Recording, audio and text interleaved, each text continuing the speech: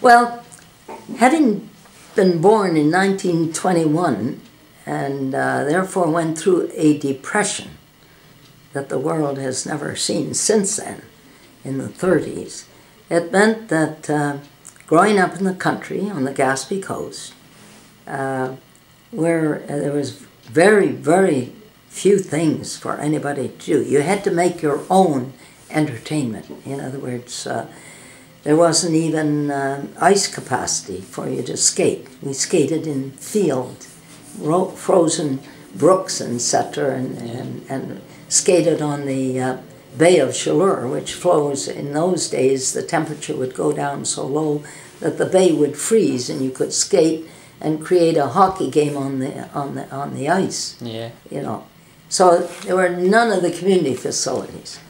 So that taught you to be creative, because my family couldn't afford. My dad worked all summer, and in the winter, in those days, everything closed up. The roads were not kept open. You had to go by horse and sleigh to anywhere you went, or by train if you wanted to go to Quebec or Montreal from the Gaspé Coast. You had to go by train. It was the only way of transportation. So those challenges that you have makes you very creative as to how you deal with that. Secondly, my dad could, I went to school for grade 9 in Port Daniel. That's as high as the school went. You had to then go away from your community for 10 and 11 in Quebec. So my sister, fortunately, was a teacher, because I was the baby of a family of 5, and therefore my 2 sisters and 2 brothers were way ahead of me. So she took me away for grade 10 to St. John's, Quebec, at the age of 14. That's 1 year younger than you. So I had to leave home very early. So it makes you independent and very, you can't phone home for money. You can't go home and raid the refrigerator. You had to make it on your own. My first paycheck was $12 a week. I had to pay $8 board, $2 for transportation to the job I had, and $2 in the bank. Wow. Those things make you very independent and very conscious that you're on your own. You either got to make it or you're going to be left on the sideline. So those things develop you to be aggressive and to be very frugal with your money, and to know that you either make it or you don't. Sure. Simple as that. Now, along the way, I had a lot of people help me, because they knew that I was desirous of being a success. So they would, the lady I boarded with was very good to me, and then I worked for a company that transferred me from Montreal to Toronto. That's when I got involved in a lot of things in Toronto.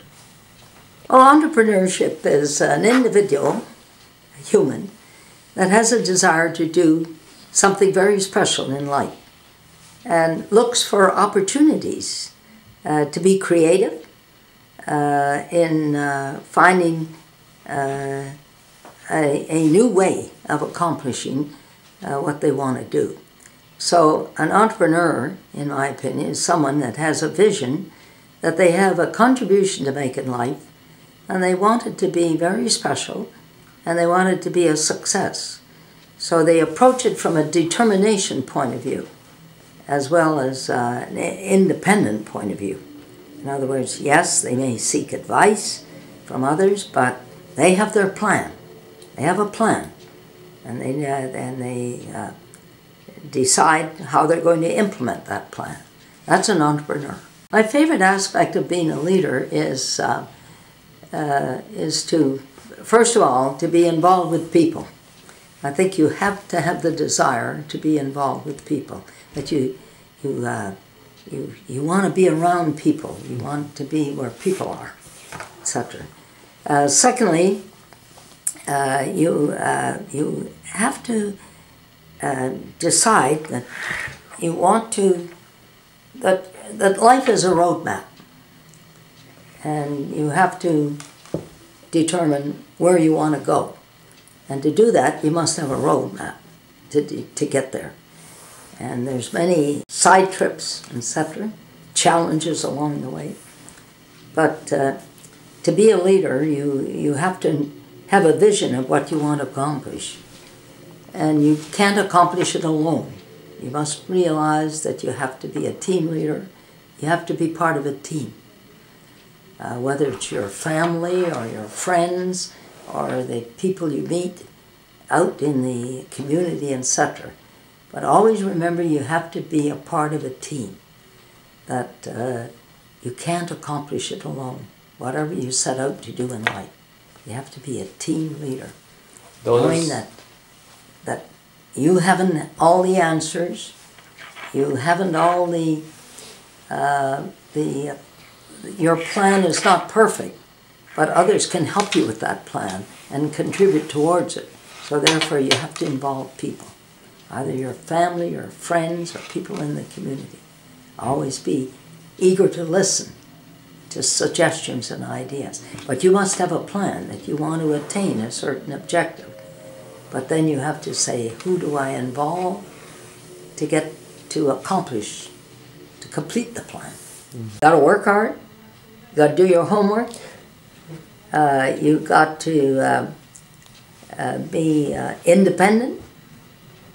Not independent that you don't want to be involved with people, etc. But to show that you have confidence in yourself.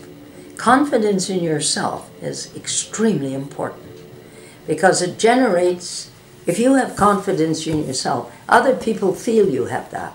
You don't have to tell them, I'm confident in myself, because the way you operate and the way you express yourself clearly indicates that you are confident. Sure. So you have to build confidence. You have to have confidence in yourself for other people to have confidence in you.